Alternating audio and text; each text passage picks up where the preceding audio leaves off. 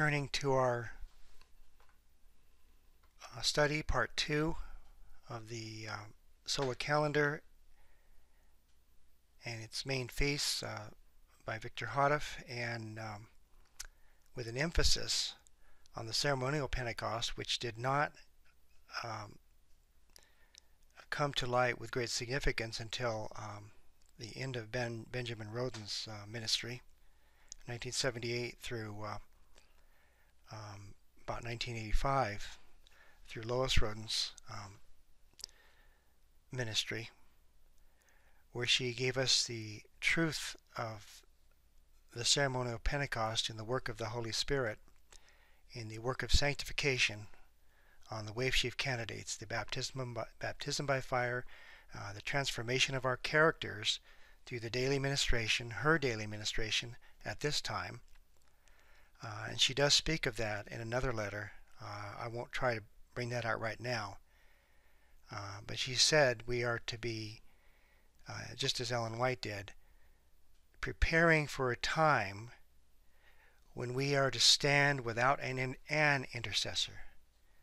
Not without any intercessor, but without an intercessor. And the big emphasis in Lois Roden's ministry was that we had two intercessors, one in heaven and one in the earth, for the last 2,000 years. And that message began to come out in 1844, but was not truly brought out until 1978,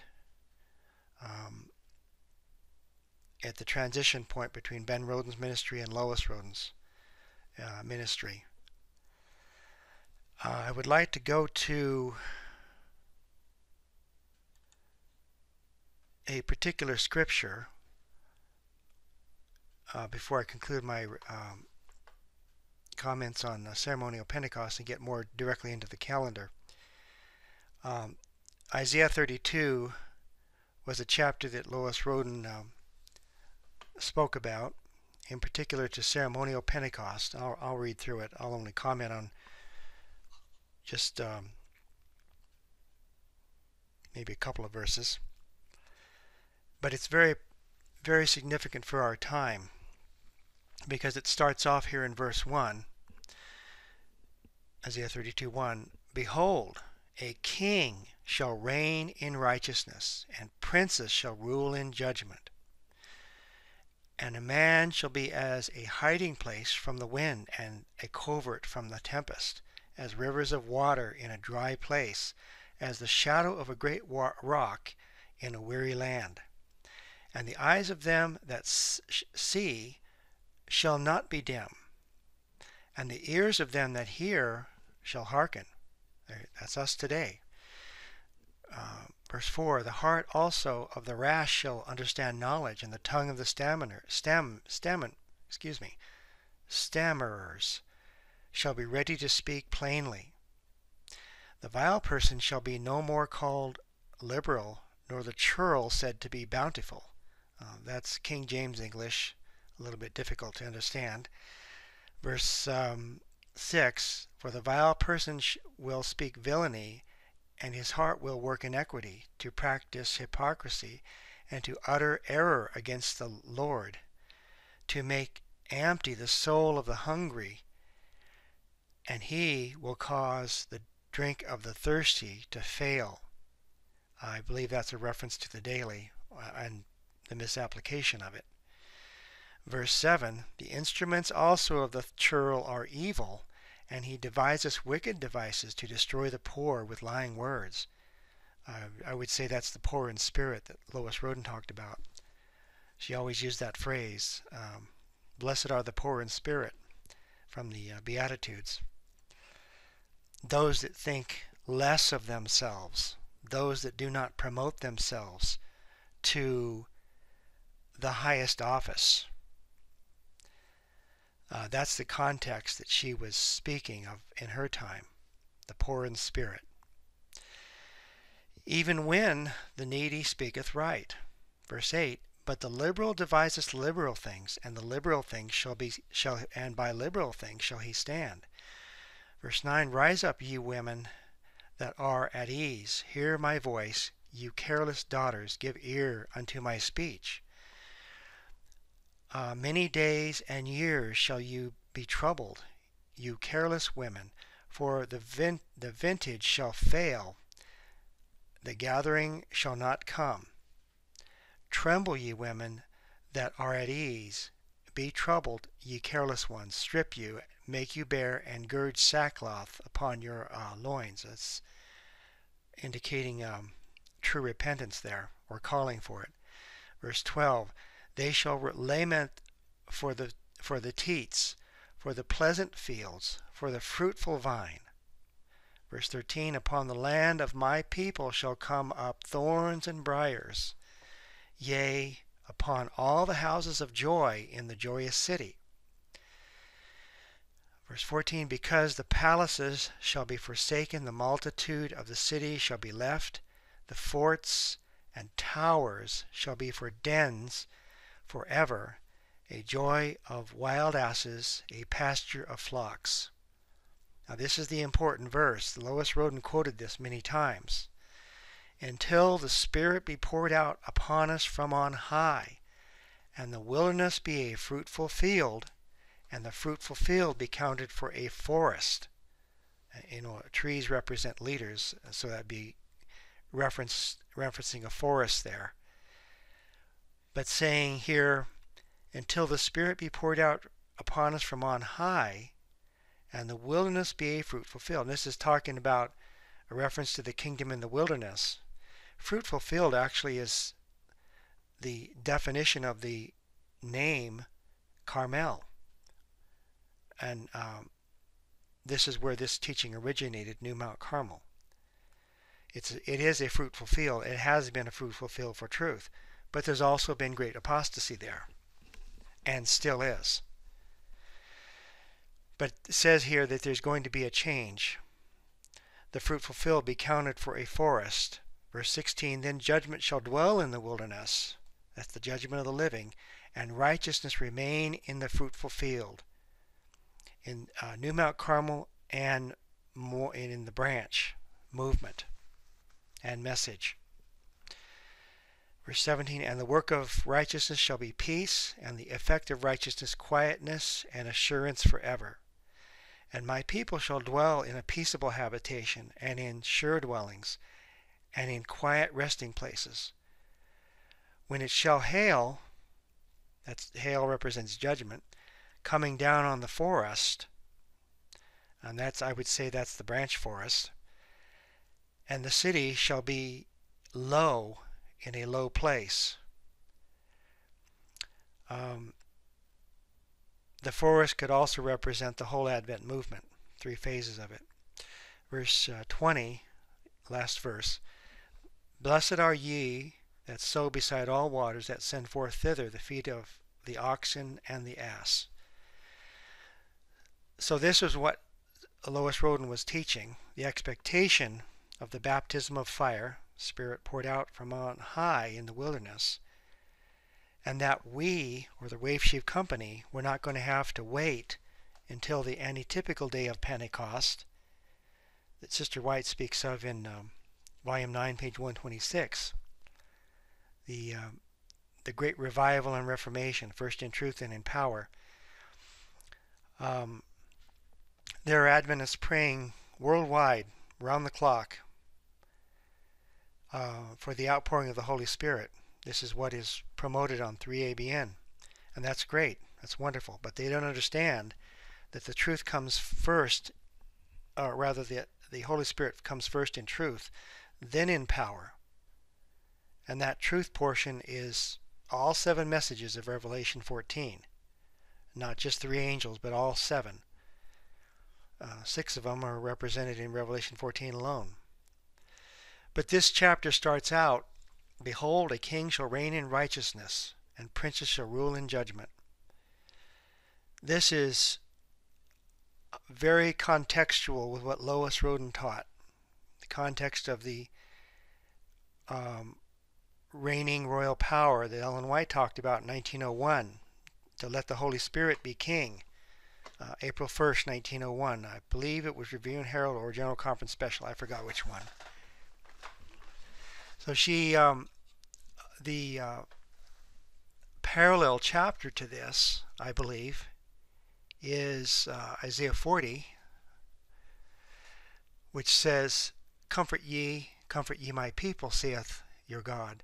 Speak you comfortably to Jerusalem. Jerusalem is our mother, according to um, Galatians 4.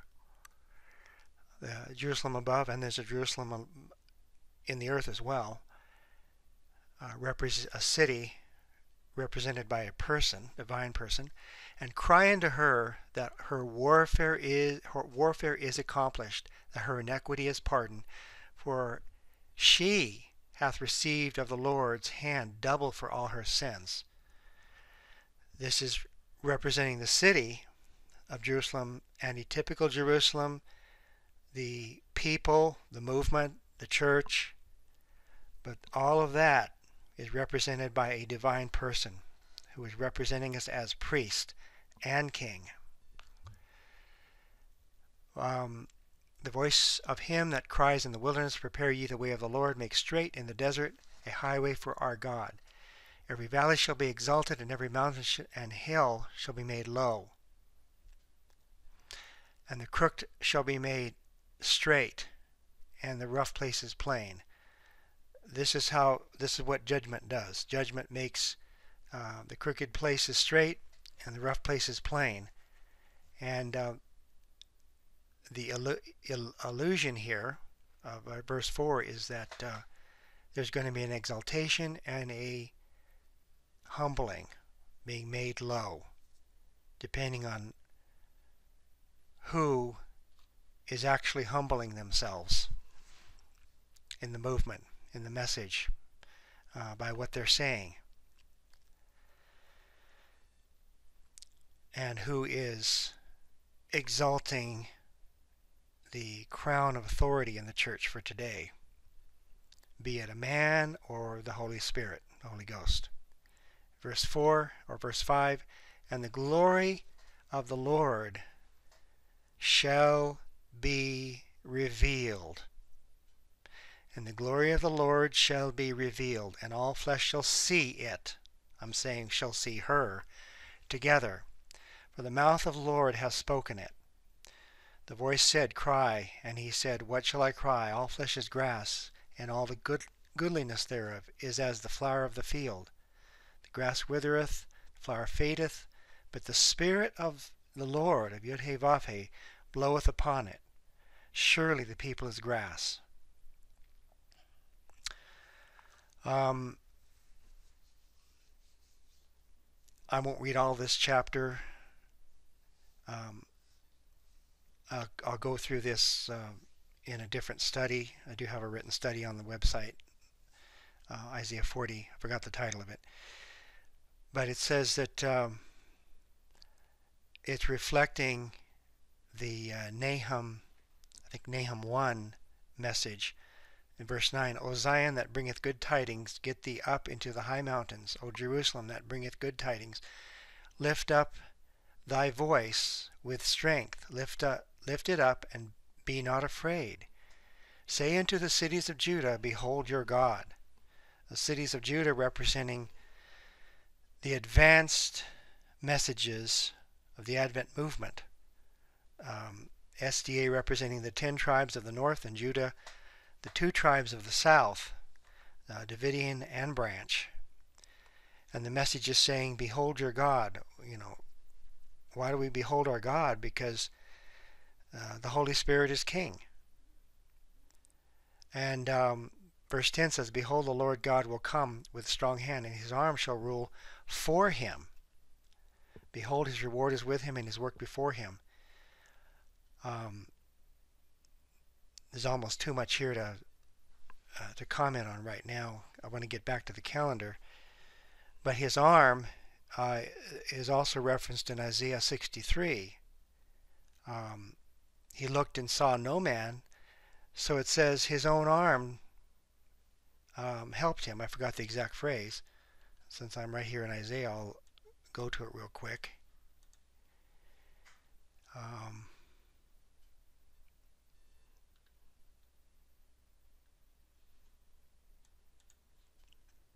It's found in Isaiah 63,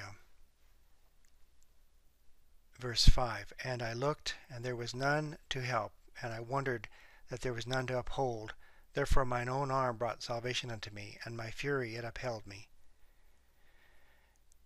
It's a very prophetic statement pointing to someone connected to Christ, his arm, I would say his right arm, and the one who is going to bring salvation or complete salvation through the ministration of sanctification, which is the office and the sealing, and that's the office of the Holy Spirit, Divine Mother, Divine Daughter. Both of them actually, one in heaven and one on earth. So this is an overview of what the meaning of Ceremonial Pentecost represents. It's a composite message, the baptism of fire that we expect 50 days after the Feast of Tabernacles. And it bears considerable study during those 50 days, every year, year by year. And by understanding that, its meaning and the work of the Holy Spirit, we become sanctified, we become transformed through the daily, through the impartation of the glory. I would like to go to back to the Shepherd's Rod publications, to Answer Book 3.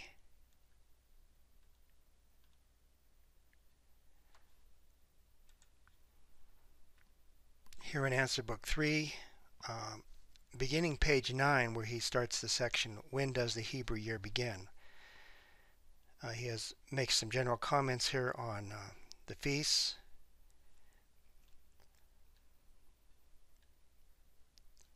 and a little bit about their significance. On page 10,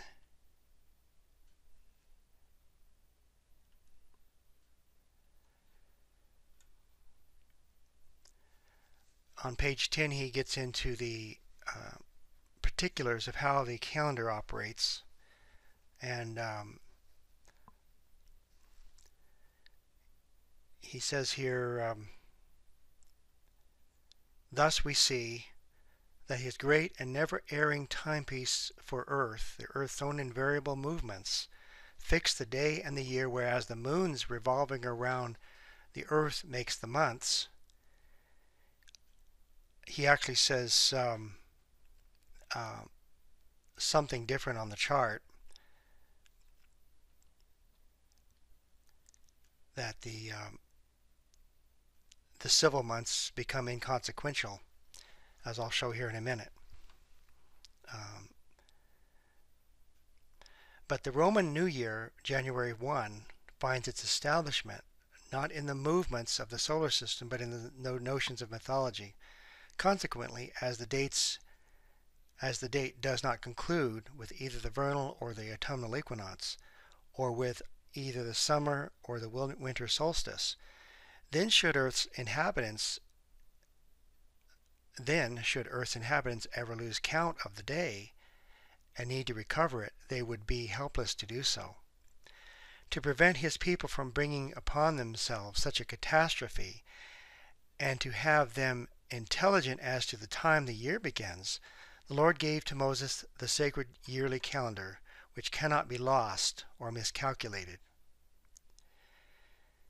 So long as the earth remains, he told him, Moses, that the day which preceded the Exodus was the 14th day of the first month, and that forever thereafter they were to commemorate the Passover on the very night each year, the night following the 14th day.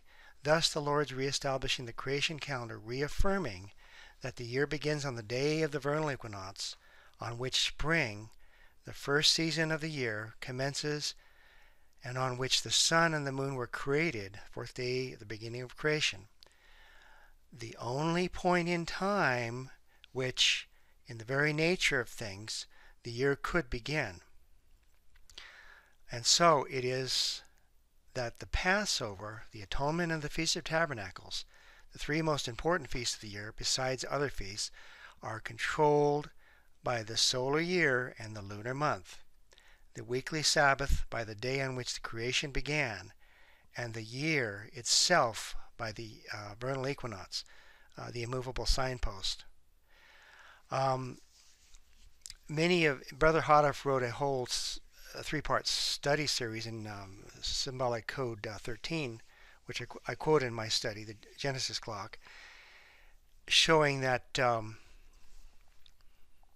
read it here, where he states that he's addressing the issue of the lunar weekly Sabbath in his day, which is still prevalent in our day. But he can't comment on that without commenting on the related topic of the yearly feasts as well. And take note that the Jewish people and the Hebrews of old never kept a lunar weekly Sabbath. The moon was never intended to mark the count of days of the week, only the count of days of the month that they presume to do. That Brother Houteff notes here in his statement in 13 code. Let's see, it's 13 symbolic code number 9 and 10.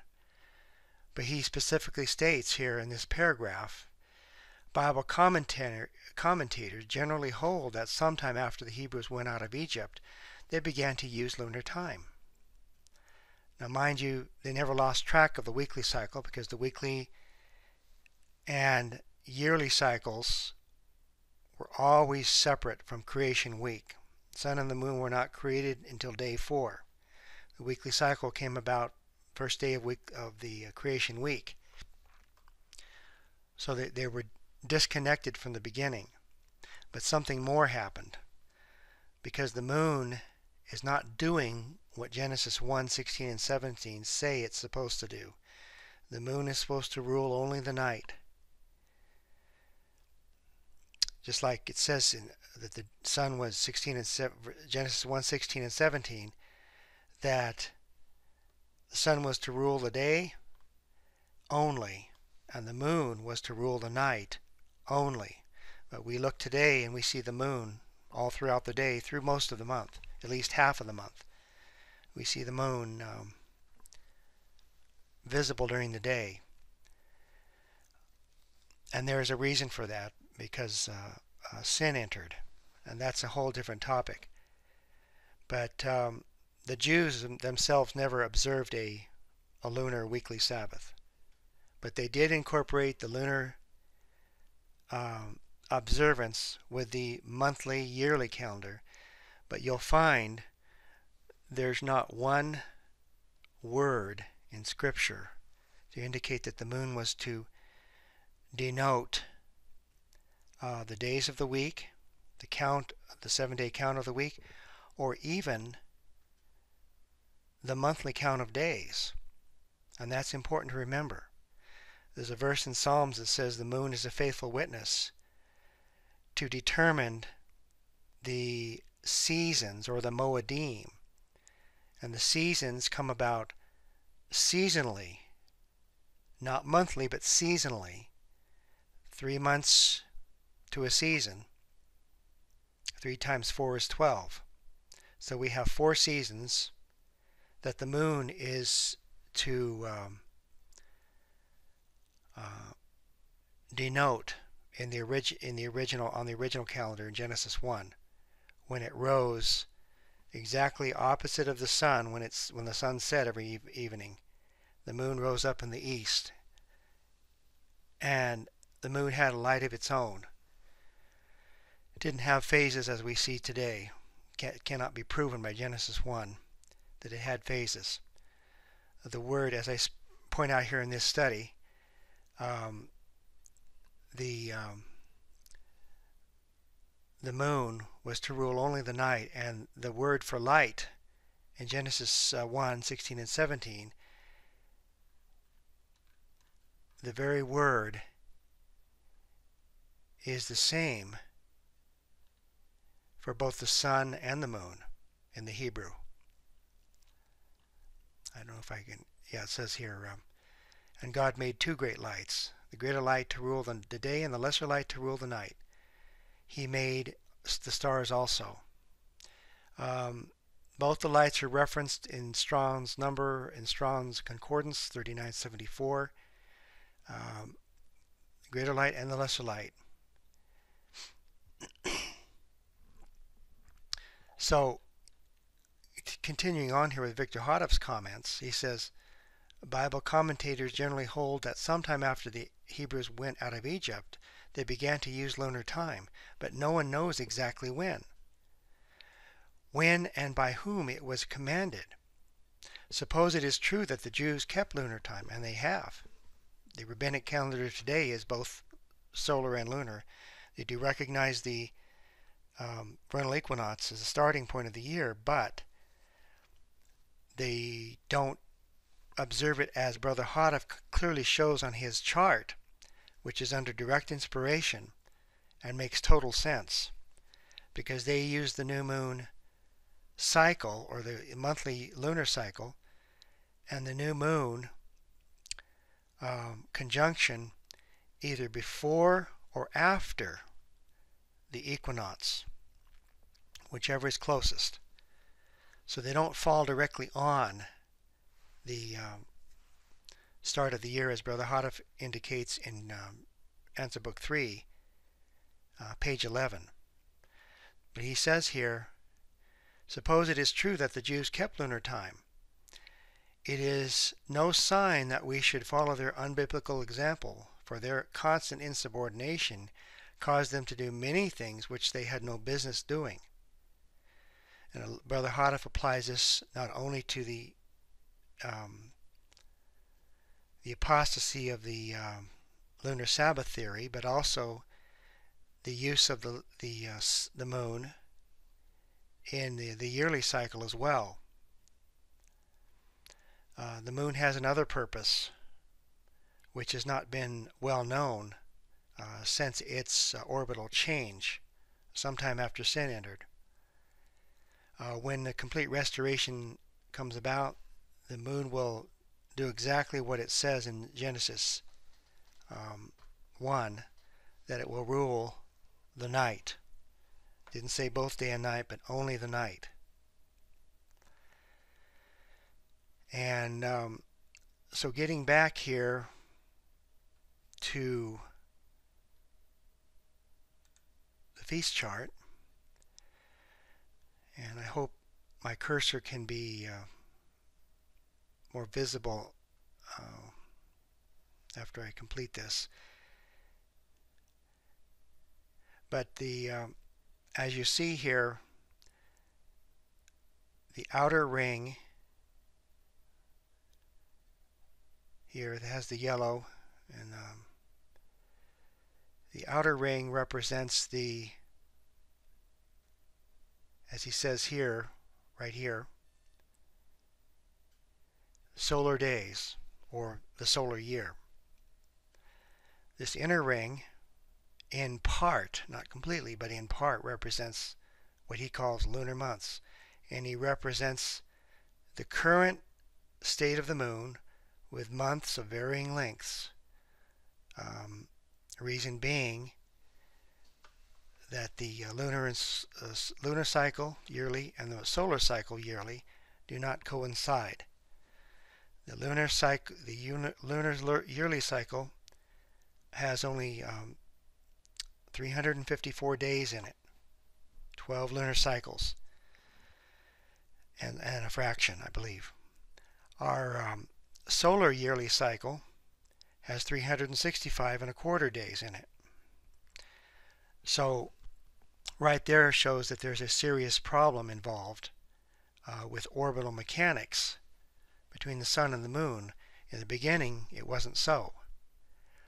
But he represents the solar year in this outer ring, And you'll notice carefully that all of the holy days, all the Moedim, all the feast days, are connected directly to this outer ring, anywhere you go on it. Even as he shows here at the top, the baptism of Christ on the 16th day of the 7th month. But you'll notice on this inner ring, none of the feast days are represented or pointed to. This is so carefully, this chart is so carefully drawn, and it's not only brilliant, it's inspired. But he shows how the solar year controls the feast, but our present lunar months don't control anything in this inner ring. But he represents them here as a reference point to our civil year and our commonly understood year and the lunar cycle. It can't be a reliable cycle, the lunar, because it has days of varying number of days per month throughout the year. You'll notice that he begins the feasts in the spring here at the vernal equinox at the bottom of the chart. The first month goes directly down to this call-out box, the vernal equinox, March 20, on or about March 20th. It varies slightly every few years, which is normal and acceptable because it is evidencing the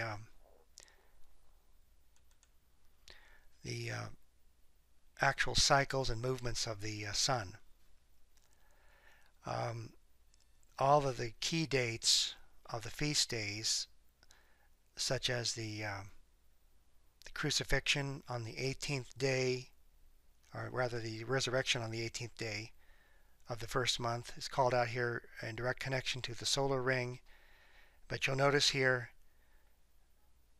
there is no resurrection in the types of the feasts or the sacrificial system on anywhere near the 30th day of the month, as it shows here in the corresponding lunar ring.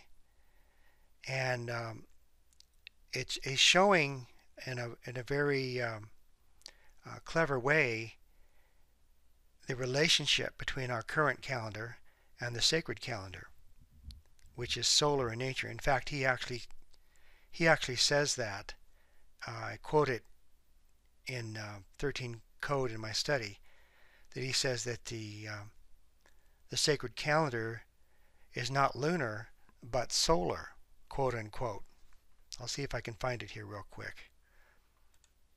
Here's one reference he makes in 13 symbolic code, apparently at the end of it. He says, if any one of the two luminary planets, he calls them planets, should be honored to govern the holy Sabbath, it should be the sun, the one which rules not only the moon, but also the entire system. And he's had God instead intended the moon to be the regulator and indicator, the system would have been entitled lunar instead of solar. And that's in relation to the weekly cycle. But here in this earlier statement, he states, let's see where I'll start here. He's talking about the yearly calendar in relation to Moses, or rather Noah and the flood, which was given, as he says here, 12 nominal months of 30 days each, which gave 360 days. Missing 5 days were added on at the end of the presumably the end of the year, under the name of days additional to the year. But he says here,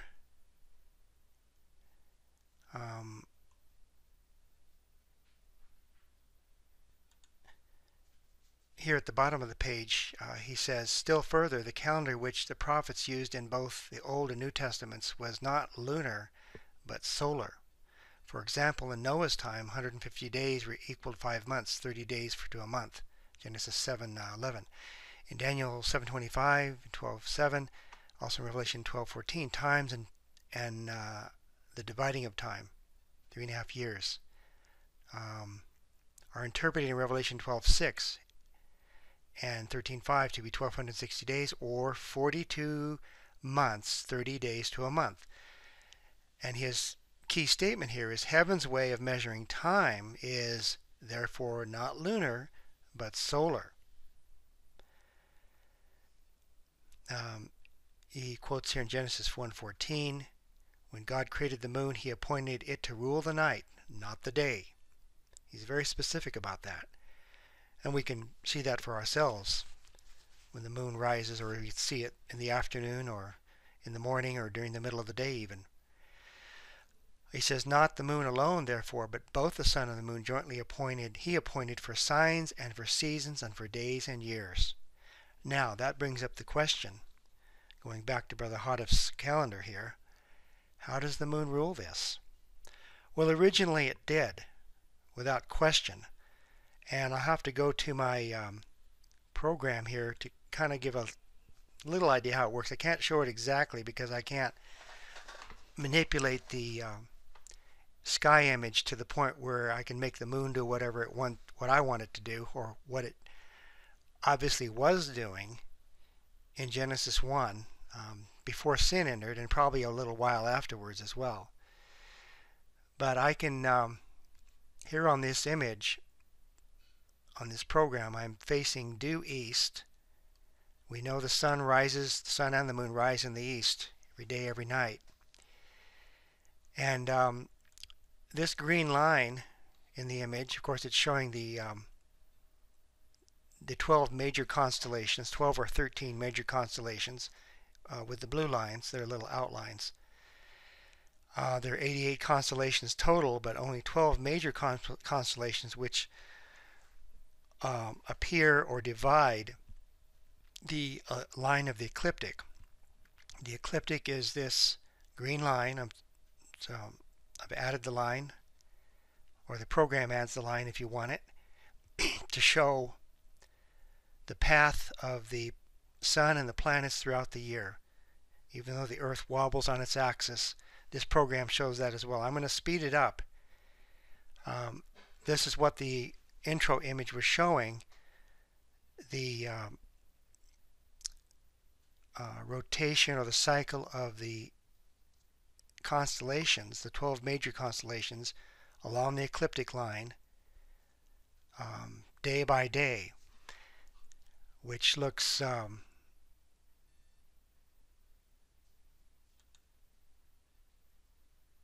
like this. Hold on a second here. It's going slow now. This is 300 times faster than we normally see day by day.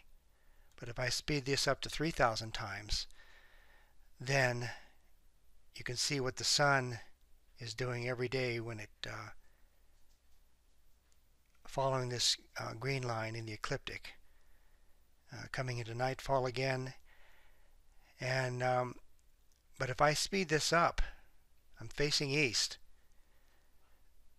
as the Earth rotates into the eastern sky, as it were, or seems to be, or it actually does. We see these different constellations, and the sun remains. I'll wait till the sun comes up here again.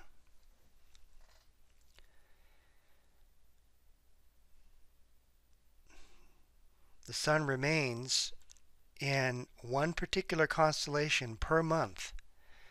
And it's important to note, so does the moon, or at least it did originally. It doesn't today.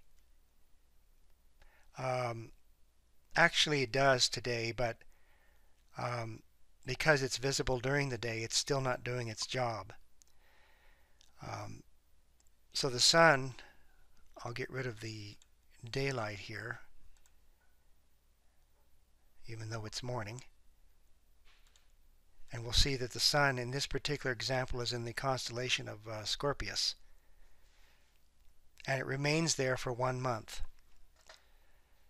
And originally so did the moon when it came up at night, the 180 degrees from this location when the moon was setting As the sun is rising in the east, the moon is setting in the west day by day, so it rules the night.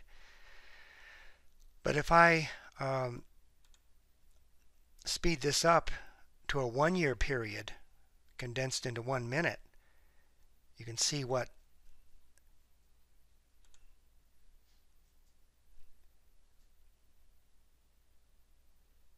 the sun is doing throughout the year. It's going through each constellation month by month, 12 constellations. Well, that's exactly what the moon does, or did also. It still does, but not according to its original plan. And it's that indication at night, using the moon as a pointer, the lesser light, you could actually see what constellation the moon was in every night. The sun, you can't do that. But we know the sun is exactly 180 degrees originally from the moon, so we also would know what constellation the sun was in just by calculation or simulation. But this is exactly what the moon did originally. It was a pointer of the seasons of the year. Each constellation represents a different season. The constellation of Aries should be coming up here shortly. There's Leo the lion, Cancer the summer, Gemini, Taurus the bull, Aries. There it is right there. I'll back it up just a little bit. Yeah, there's Aries.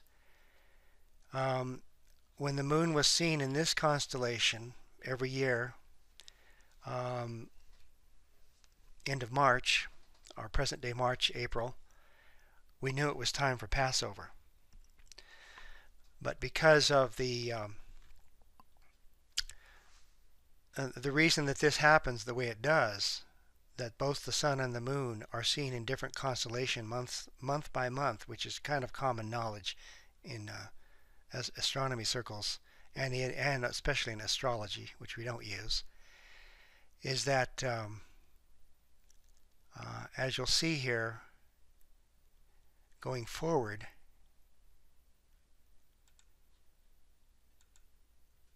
let's see,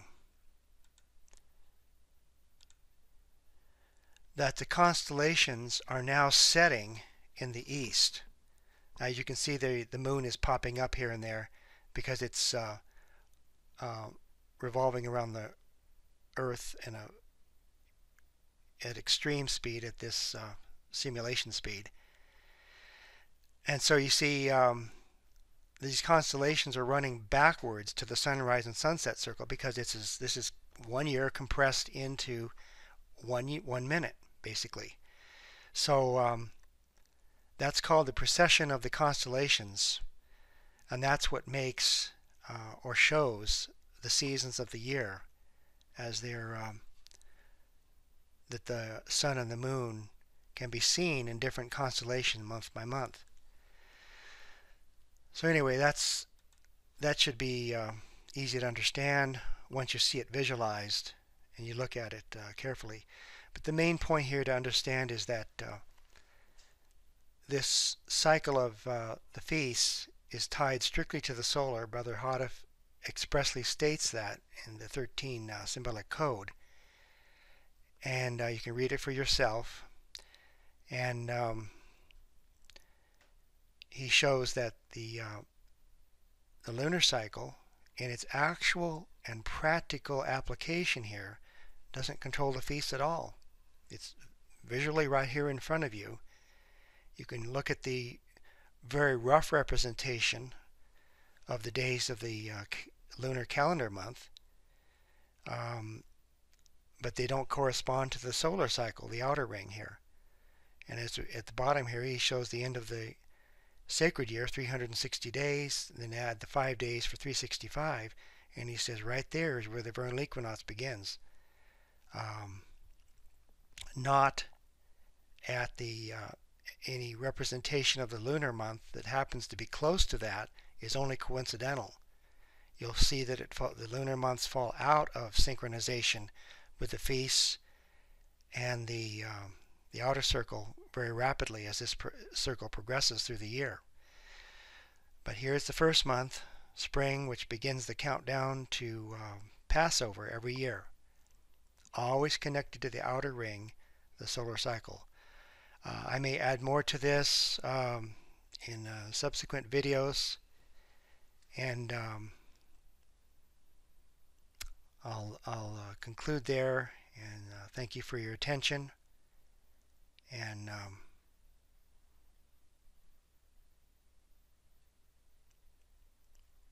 study these things to see if they're so. Prove all things, hold fast that which is good.